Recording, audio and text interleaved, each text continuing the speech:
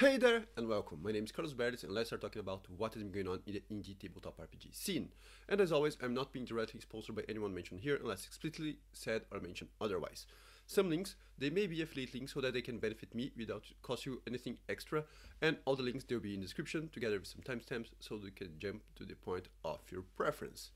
And we start this episode talking about the pre-order for Chalice 4th edition by Monkey Paw Games. Main changes from 3rd to 4th edition are in layout and editing, and if you buy the physical edition, which is in an A5 hardcover including a navy blue ribbon, bookmark and all that jazz, it also includes the PDF version. But more on the game, it is a solo journaling game in which you play a grail-seeking knight in Arthurian England, and you will chronicle your journey and story, both physical and spiritual, in this path. And you will ultimately fail to find the grail, okay? How will your chivalric virtues evolve during this quest? Well, you play with a deck of tarot cards and just something to journal, actually. And the book will be shipped during Q4 2022, so go check it out. And this week we had the release of Winnie the Pooh Brief RPG by John Withers. Originally it was written for the Winnie the Pooh Game Jam, but it took a little longer to be published, and we are familiar with the concept, it happens all the time. And in it, you play enjoying your time in the 100-acre woods with the other players. There is a PDF and a doc format, which I welcome as it helps accessibility-wise. It explores a bit of Winnie the Pooh stories and meanings and uses a simple system with only 5 stats and each character having a quirk. It's simple but effective. I would say so to check it out, and even more that it is free. And by WTF Studio, we just got the release of Dead City Memories first volume, The Memorialist. It is a zine that is a quarter crawler sandbox of part of a vast city being despoiled by an invading army.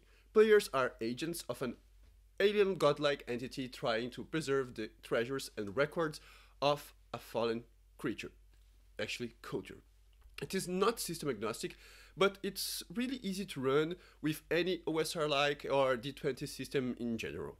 You have different regions with the different quarters inside of it, spells, creatures, archetypes, a bit of all. This is just the first volume, so you can expect more content for the setting coming your way as well. And oh, the art is just lovely as well, so you can check it out, give a look, and if it strikes your fancy, go and buy it.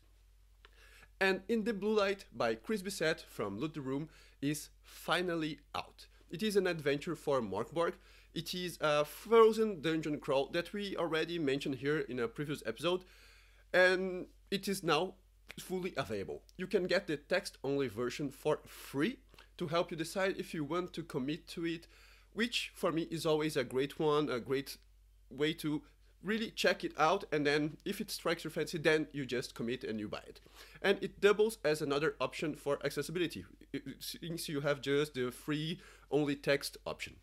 The adventure is to be played over 2 or 3 sessions, and you go beneath the barren waste of Kurgus, where an ancient artifact holds the power to stop the miseries afflicting the world. And it's buried beneath the ice, and you can even try and dig some treasures that were frozen into the city itself and into the icy walls and become rich, okay? However, if you take too long into the icy vaults, you can be trapped there forever.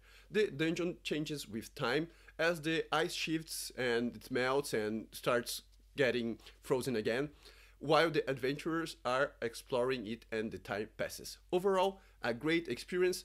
Well, perhaps not that great for the adventurers, even more if they get stuck down there. And now, I want to bring to your attention 2 games by Angry Nerd Girl.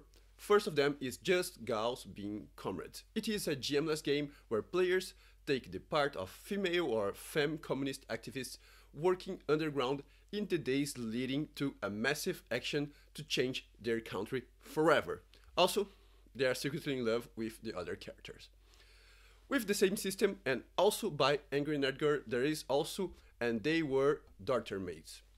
in this gemless game, then you are cloistered into a nun. You are actually cloistered nuns in a medieval convent in a time shortly before a dissolution or suppression of monasteries and convents.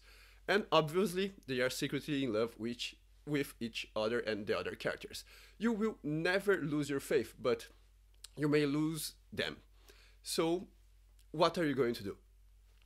On Gems, we bring to your attention the interesting system fictional game jam.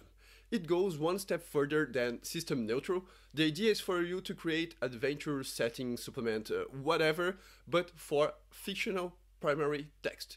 So, wait, what? Yeah, this fictional primary text can be a fictional game, but the main idea is for it to be ambiguous. It is neither to be a system neutral title, neither a title for a specific system. Got it? You have up until October 15th to submit, and you can submit as many titles as you like. So you have plenty of time and chances, opportunities to try and explore the concept itself. Another gem is Are You Afraid in the Dark? It is a Forged in the Dark gem, and all entries will feature in the Are You Afraid in the Dark bundle that will run during Halloween. You have up until September 13th to submit your game with horror or horror adjacent theme, and it must be based on the Forged in the Dark system, okay? On Articles and Threads, an interesting read on the famous Polygon by Chase Carter. I tend to enjoy his texts on the indie scene. It talks about the complicated issue of third-party licensing this time and how the Big Dragon game approaches it. On top of that, it can mean to what it can mean to the indie tabletop RPG scene as a whole.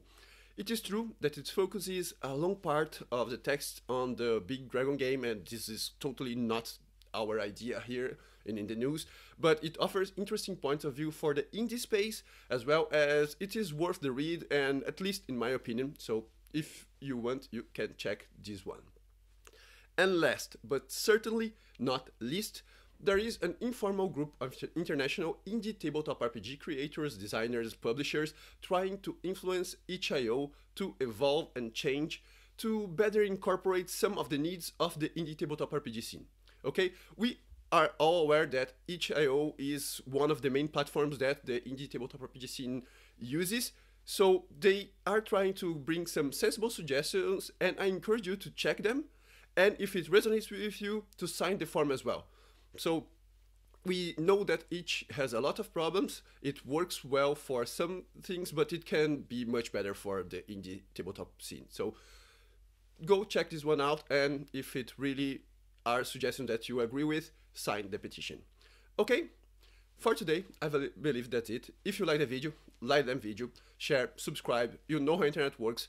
You can pay me a coffee in coffee, you can buy my games on itch.io.